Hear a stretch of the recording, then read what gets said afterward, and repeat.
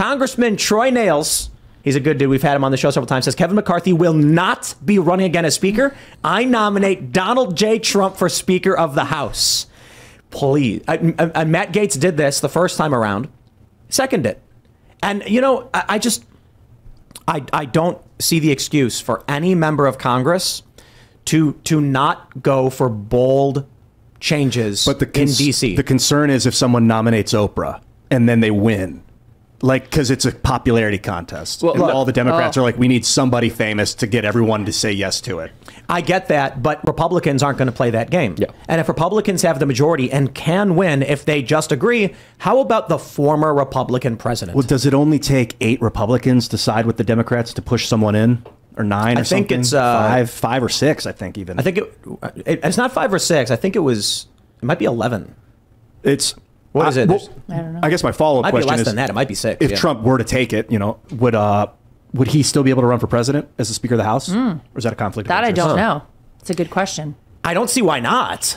Because he's not a member of Congress. He would just be Speaker. That'd be really interesting. And even if he were a member of Congress, he could still run for president. You know, I know it's just not reality. But people were talking about a few years ago, like Steve Bannon was saying, nominate Trump for Speaker, vote him in as Speaker, and then when you impeach Biden and convict Biden and Kamala, Trump becomes president. What are the qualifications for the Speaker? Like, what are the main things you need from that person?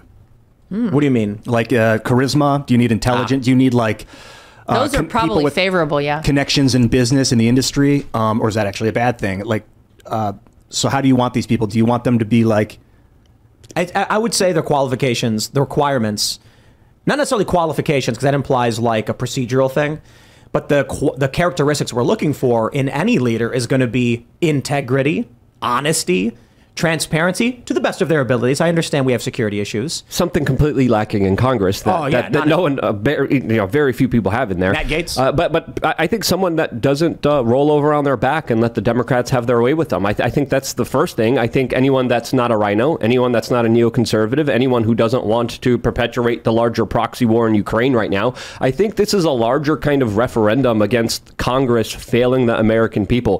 Throughout many years now, they never represented the will of what people actually wanted. There was never a public referendum on if we should start a proxy war in Ukraine. There was never a referendum on the debt ceiling. Kevin McCarthy, another thing he did, he made it that the Biden administration could print and borrow as much money as they want until 2025. Right now, just a few days ago, the debt went up $275 billion in just one day. It is set to increase to almost $1 trillion in just 1 month. It just hit $33 trillion.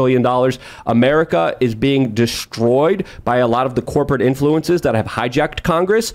And this is a referendum saying, we had enough. Stop it.